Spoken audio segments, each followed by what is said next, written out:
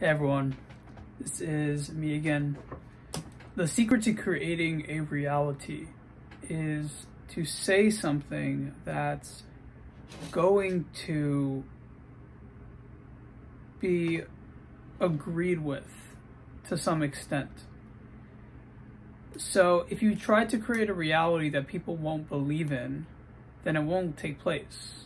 Like if you want to prove that really skeletons come to life at night, that's not going to happen.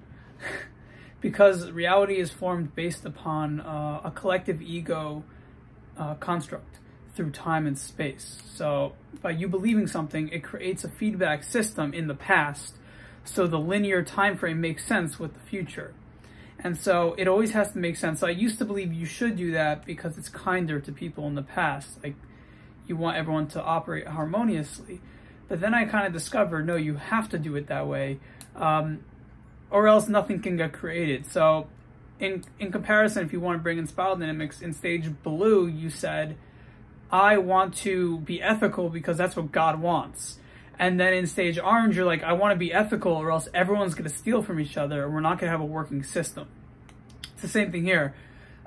Stage shield's like, I can create any reality, but I only want to create the realities that are going to help people. And then in stage auburn, you're like, you're going to be, I only want to create the realities that are going to help people because that's the only thing that will get created. It's the only way that reality can work. You're searching for truth. You're searching for what is real. And even though you know that you're going to be creating it in the process, it's the only way that it would end up in reality at the end of the day. It has to make sense. And if it doesn't make sense to a majority of the collective population, which you can pick up intuitively, then you just won't say it. You won't believe it's true.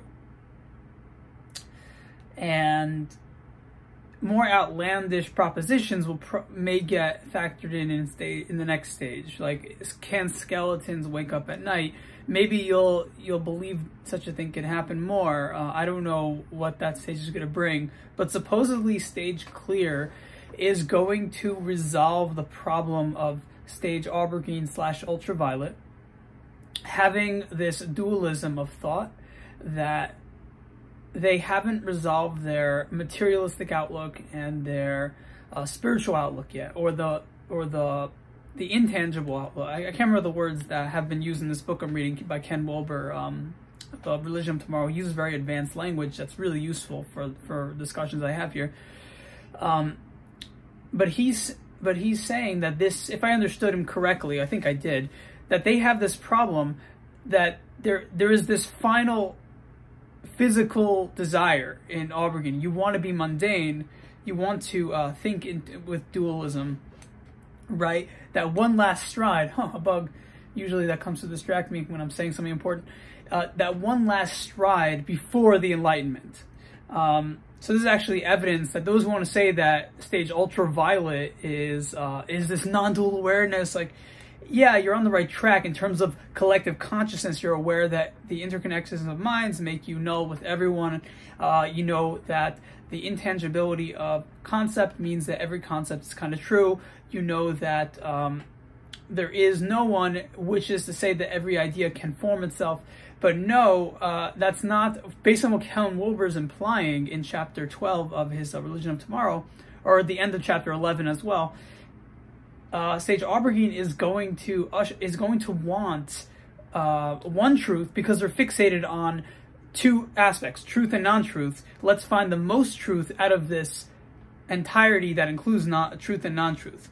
So although they understand truth and non-truth to be arbitrary, to be just a useful tool to navigate the world, they lean in one truth direction, which is actually dualism.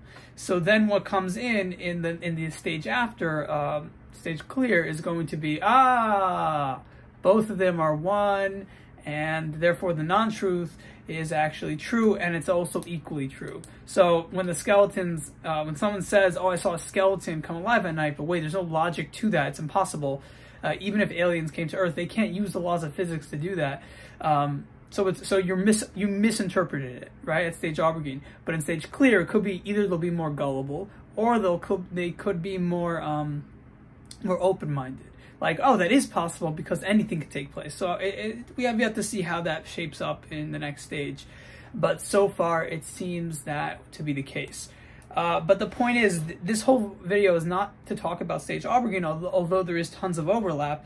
The topic of the video is the secret to creating reality in general. And so the secret of an epiphany from stage Aubergine is that it has to make sense to people. People have to agree with it. People have to feel inclined to agree with it. People have to see the logic in it. Now, you might be questioning me. Wait, is someone in stage orange going to see the logic of someone in stage aubergine? Obviously not. They're going to say to you, you're nuts. You're a nutshell. What is dualism? You know, in the next generation, this is not going to be applicable because everyone's going to know about non-duality because it's true.